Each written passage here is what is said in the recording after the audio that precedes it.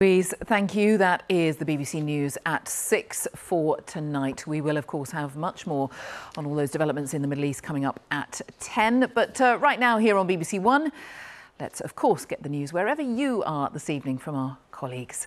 Bye-bye for now. Hello, coming up on tonight's BBC London, we reveal the illegal fly tipping taking place in West London and happening on an industrial scale, according to one eyewitness. Vans kept coming every 10 and 15 minutes and they were dumping the rubbish. An expert describes it as a form of organised crime. Also ahead. The search for a missing 34-year-old from South London is now a murder investigation. Justin Henry was last seen in Croydon 10 days ago. We'll have more on the news. 2 Met officers have been sacked for gross misconduct following the stop and search of 2 black athletes.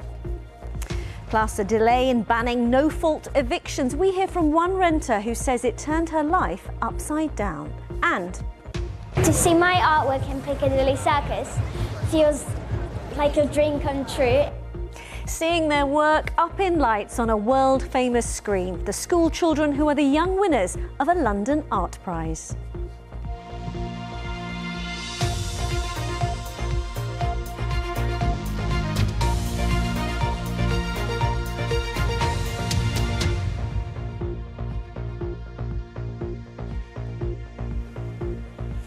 A very warm welcome to the programme. Good to have you with us. We start tonight with the fly tipping, the illegal dumping of waste blighting areas. This was Purfleet in Essex.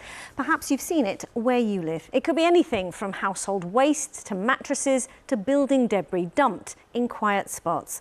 One expert describes it as now a form of organised crime. Latest figures show that 9 of the top 10 worst affected local authorities in the country are here in the capital. Alpa Patel has been taking a closer look.